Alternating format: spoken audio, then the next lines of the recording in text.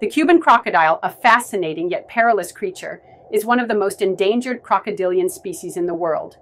Found primarily in the swamps and mangroves of Cuba, these reptiles are known for their unique, slender snouts and striking greenish coloration. But don't let their beauty fool you. They are incredibly aggressive and territorial. Cuban crocodiles can reach lengths of up to 10 feet and possess a powerful bite, making them formidable predators. Their diet mainly consists of fish, birds, and small mammals, but they are also known to exhibit a surprising level of intelligence, using tools to hunt.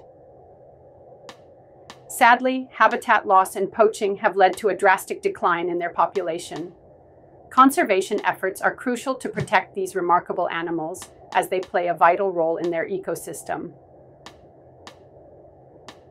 Understanding the dangers they face and their importance in biodiversity is essential for wildlife enthusiasts like us.